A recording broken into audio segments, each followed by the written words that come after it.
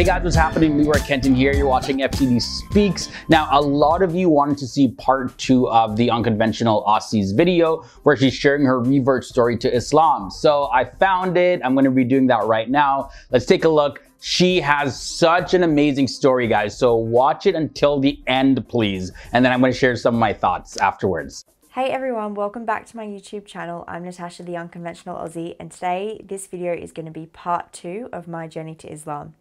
If you haven't seen part 1 of this journey, then I would really recommend you going back and watching that first, because I will mention things in this video that might not necessarily make sense if you haven't seen that first part. Yeah, it's a good video. If you haven't seen I'll link to it below I will too. see you back here soon. If you have seen it, let's get started on part 2. So where we left off in the last video was where I was having a really big internal conflict, because my husband posed a question to me, and that question was, could I just forget about everything that I had learned and everything that I had read and carry on with life as I knew it?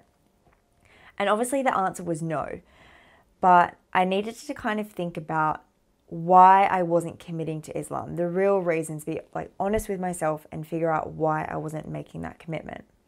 So I went away and I pondered on this, and it was kind of during that time that I realized the main reasons I wasn't accepting Islam was because I was worried about how life as I knew it now would change, such as wearing the hijab, dressing modestly, simple things about not being able to wear nail polish, obviously because of like cleanliness and when we pray, little things like that that I would do on an everyday basis that I would have to give up. And then it goes on to, I was worried about how it might affect my friends and my family's relationships with me. That's a big and also concern. how society would see me eventually if I do start wearing the hijab, inshallah. Then how would they see me? Because obviously we know that Islam does have a negative stigma to it, and I will be associated with that. So how will I deal with that, being who I am and being that I do care a lot about what people think of me? So I had these thoughts. These were my concerns.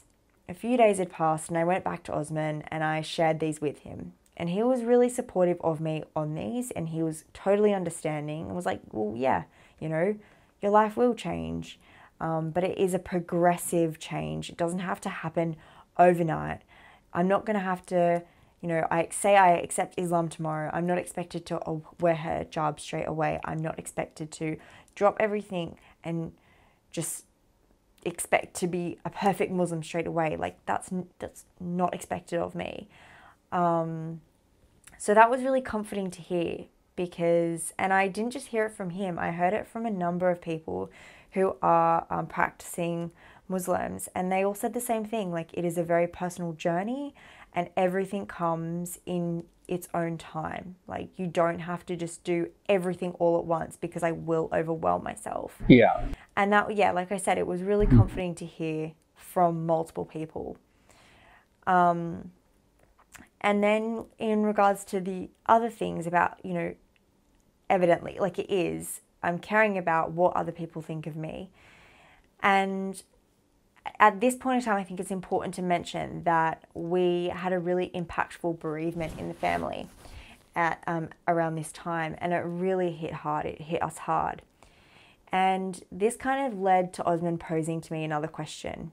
And that question was, if I was given 6 months to live, would I continue on life as I am now? You know, caring what people think? Or would I accept Islam because that's what I believed and be the best Muslim that I could be? And straight away I was like, well, no, I would accept it. I wouldn't care what people think. I would accept Islam and be the best Muslim that I could be, because I would want to earn my place in heaven. And that was really crucial for me, because I clearly believed in paradise and I clearly believed in hell, and I knew that I would want to be in paradise or heaven. And then obviously I start to think about, okay, so if that's what I believe, then I'm starting to look a bit deeper into my beliefs. And, you know, I was really believing that we are here for a purpose, and that purpose is to earn our place in the hereafter. This life is very temporary, and we need to do everything that we can in this life to be the best people that we can be, to earn our place in heaven. And that at that point, I was starting to get really scared, and I was starting to feel really sad for not only the person that we just lost because they weren't Muslim, but also for my family and friends who aren't Muslim. And I'm thinking, okay, well, what's going to happen to them now? Like, and that was a really crucial point for me, because I was already thinking and feeling scared for them. So I was obviously really believing. In my heart, I was really believing.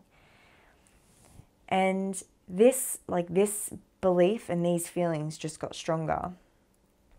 And obviously, when I'm saying, okay, so we're here for a purpose, and that, along with that purpose, there should be clear instructions and clear guidance for us to then live this life to earn our place in the hereafter. And those instructions and guidance should make sense to me and should speak to me. And for me, that was the Quran. And it really spoke to me, and it sat well with me. And I will do a separate video, inshallah, on why I feel like the Quran spoke to me a bit more than what the Bible did. And I could talk about that for ages. So I will do a separate video on that, inshallah. Maybe we'll react to it too. Yeah, so I was believing in these things, and that just overcame my feelings of caring what other people thought of me. It just got to a point where I still care what people think. Don't get me wrong. I still worry about what people think. I think I always will. But my faith and what I really cared about was overtaking that. And I really started to feel that. So now I needed to kind of tackle the concern that I had with how would it affect my family and friends. And I just needed to kind of dive in deep with that. So up until this point, as I mentioned in my first video, I started speaking to people and seeking validation from people.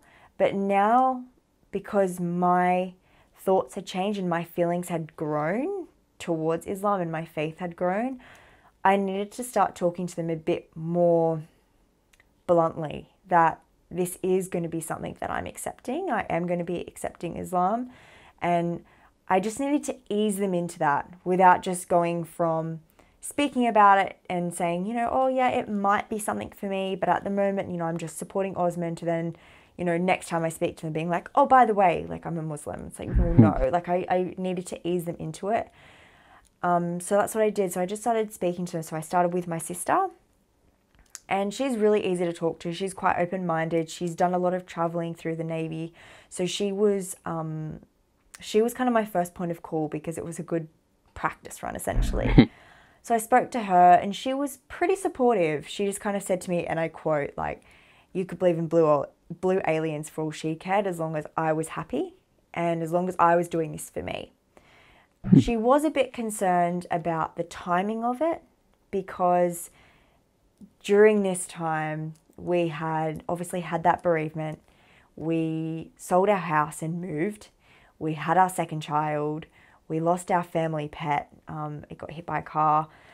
What else? Something else. Two other big things happened during this time. And so there was a lot going on. And so she was just a little bit concerned that it was just all too much too quickly. But she was pretty supportive.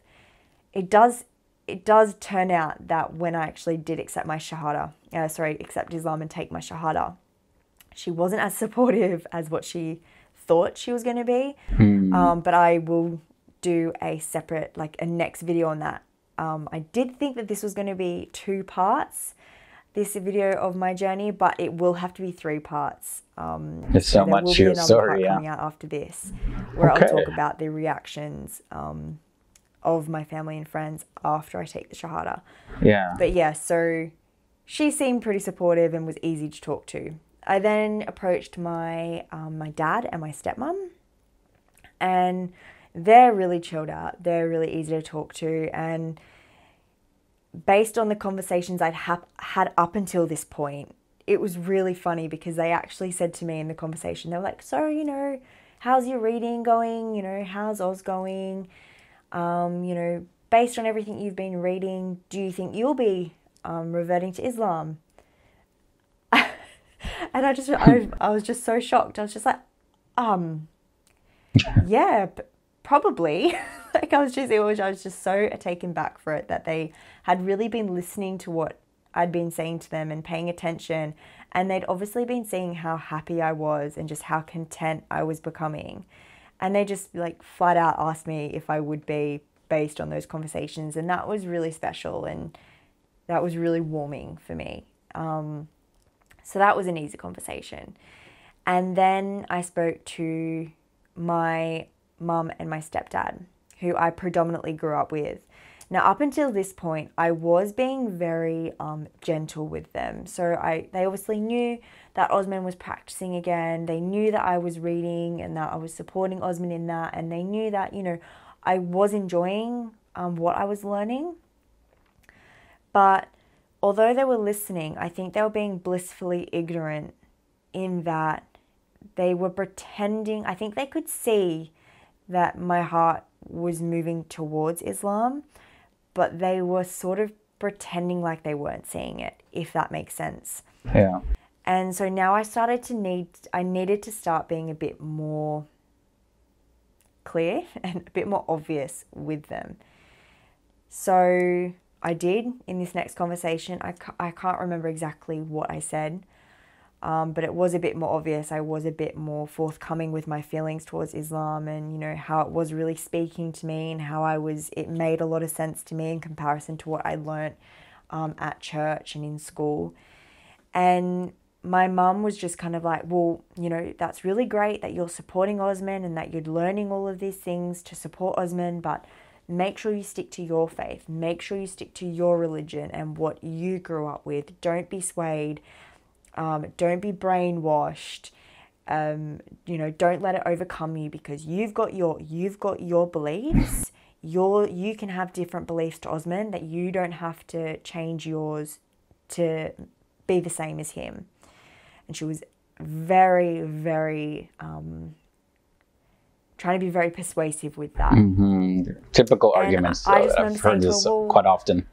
It's not like I've been I wouldn't say that I'm a religious person, Mum. Like I haven't exactly had my faith up until these conversations that we've been having. I haven't been to church in a long time. And then she would go, oh, but you know, when I visited Australia, you know, we went to Christmas Mass, and she really started digging for things. Yeah. And I was like, no, Mum, like, you know, I can appreciate what you're saying, but it's just, you know, it's just not right. And, you know, I was being so patient with her because I know that it would have been so hard for her to hear.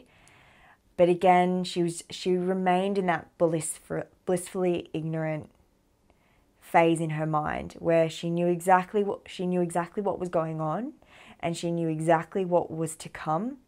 But she just kind of, I think what she was thinking was, if she just ignored it, if she just pretended, then it'd be fine, you know.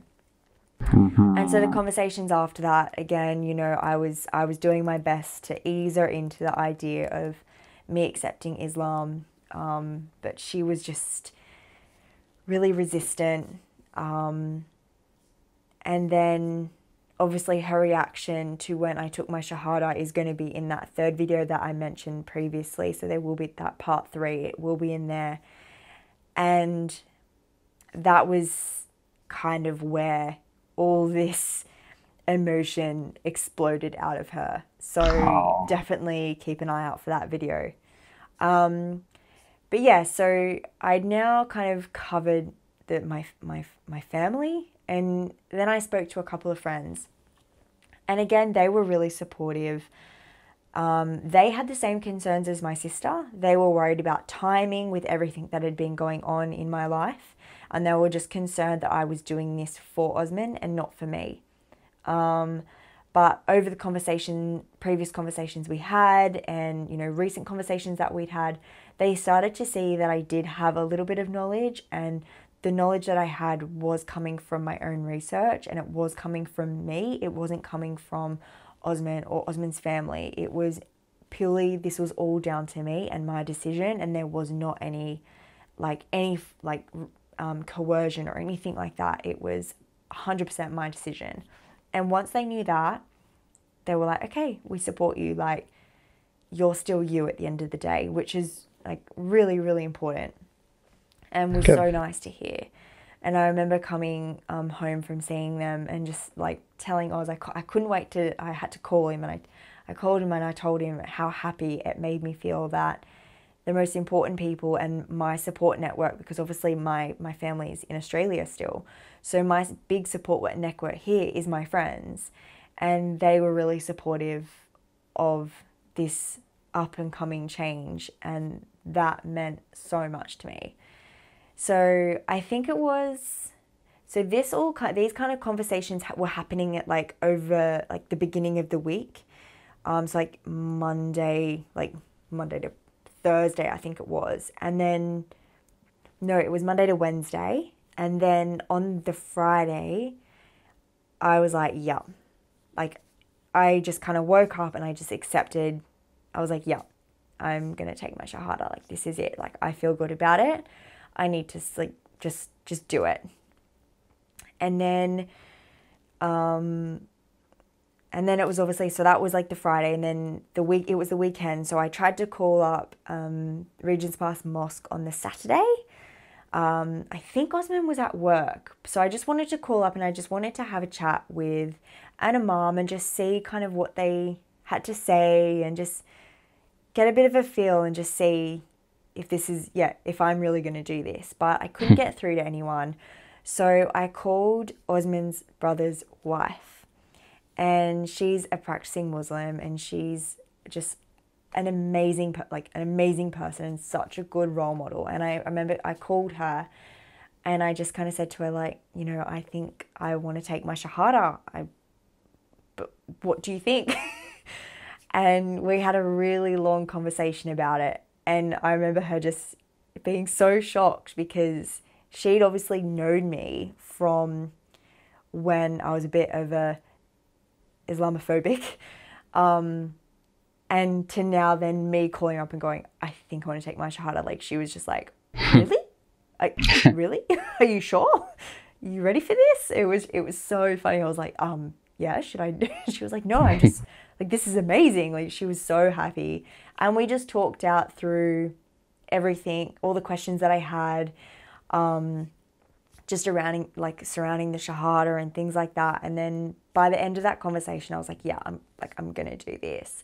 And then obviously the next day was Sunday, so I had to wait till like a weekday. And then the Monday I woke up, and I wasn't thinking about it. I didn't wake up thinking, oh, today's the day. I woke up, it wasn't even in my mind that anything. I just woke up as per normal. I was dealing with the girls, you know, Osman was here. He was on the computer, like, faffing about. I was sitting on the sofa and I had the youngest in my arms and I was just watching a bit of telly or something. And then something just was like, Shahada, you're going to do it today. Wow. And I just remember, I just got up, I just walked out the room into the bedroom, and I just called up Regent's Park Mosque. They answered on like the second ring, which is just like unheard of from our experiences, because we had our nikah there, and trying to get in touch with them to arrange our nikah was just almost impossible. So we'd had a bit of like experience with calling them, and it was so funny. On the second ring, picked up, and you know, I said to the imam that picked up, I said, you know, I want to take my Shahada. And he was just over the moon for me, and he was like, yes, we're here all day, come in. So I was like, yeah. And it just felt so right. It just felt like this is perfect. I came into the living room and I said to Osman, I was like, so we need to change the plans that we have today because I want to take my Shahada. And he was just so happy for me. We got ready within the hour. We were out the door within the hour, which is unheard of with 2 children. And we were on our way up to Regent's Park Mosque. We got there, and as it turns out, it was the same imam that did our nikah. Oh, and wow. It just made it even more special than what it already was, because we had that like relationship with him from our nikah. And he was so excited to see us. He remembered us and he remembered me, and he couldn't believe it. Like, he was just over the moon. So yeah, it just made the day. It was awesome. And then yeah, that's it for this video. I'm going to end it there. And then in part 3, I'm going to discuss, as I mentioned just before, I'm going to discuss the reactions of my family and my friends once I'd accepted Islam and taken my Shahada, and did that change? Did any of their opinions change? And I'll also discuss the difficulties I had, like with, you know, did I start praying straight away, or kind of what happened with that?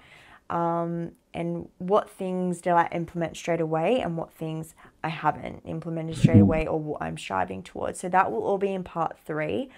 So I will see you in my next video. Thank you so much for watching, and thank you so much for your support. It's been absolutely overwhelming. All the comments, the suggestions, they've been really helpful. So please keep them coming.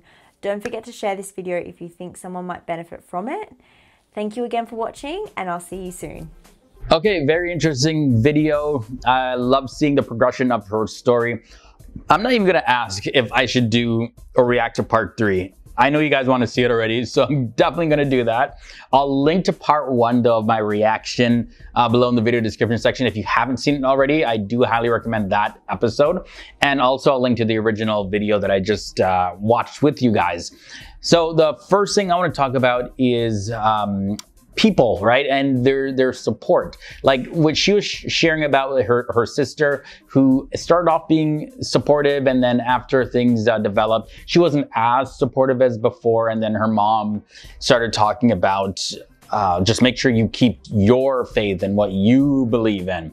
And sometimes that's not actually accurate, because your parent or someone close to you say like, oh, keep your faith. Like, how do they know what your faith is? Even people in the same religion have different faith sometimes. So it's like, make sure you stick to what you grow up with. And sometimes, like, I get it from their perspective, they're saying it because they care and they want you to do what's best for you. But at the same time, we're all individual human beings. We all have free will, and we should be free to choose based on what makes the most sense to us. So I understand like her dilemma, her experience with her mom, and just not having the support, and her mom being very, very convincing for her to stick to what she believes in. Yeah, that must have been really tough dealing with that, you know, especially having to do with parents. That's usually one of the biggest things that people deal with when it comes to changing religion. I guess it's a little bit easier though, because in part 1, she did mention that she grew up in Australia, and then she ended up moving to the UK, but her family, I think she touched on it in this episode, still lives in Australia. So I guess that distance makes it a little bit more easy for her, and she does have her support system, her friends who are 100% actually supportive. I think Natasha, the unconventional Aussie lady, she did it in a pretty smart way, where she started telling people bit by bit on what she was doing, and she didn't just come out bam, all at once, because I think it would have been a little bit overwhelming for her, just also with what she was dealing with in life, all the different tragedies that she was facing. And at the same time, sometimes going through those big changes have people like curl back into their safe zone, like, whoa, I told everybody, whoa, look at the backlash. Okay, let me just retreat. You know, we do that. So I think sometimes we got to use a little bit of wisdom to kind of just roll it out bit by bit, you know. There's a saying that says, don't bite off more than you can chew, meaning don't take on more than you can actually handle. And so I see why she did it the way she did. And I don't feel like it necessarily was just her anxiety that was sort of holding her back from telling everybody, but also her care and concern for people, how they would react to it, and just all these new emotions coming up. Sometimes you don't know what you're going to face, so you want to be a little bit cautious coming out, even though it shouldn't be a big deal. Like, I'm the first one to say, if you believe in something, you know, go for it regardless, but that's not the ideal. That's not how everybody sees things like this. All right, so, I guess I'm gonna go and check out part 3, see how her story continues. And I think there's gonna be quite a bit more interesting points that are highlighted, because now she's gonna be talking about her reaction, and people's reaction to her after the Shahada. And I know from some of the other videos that reacted to that when you do the Shahada, it becomes like real serious, and then like the real testing begins. So let's see how she handled that, what people said. So look out for that episode, guys, and I'll see you in the next one. Later.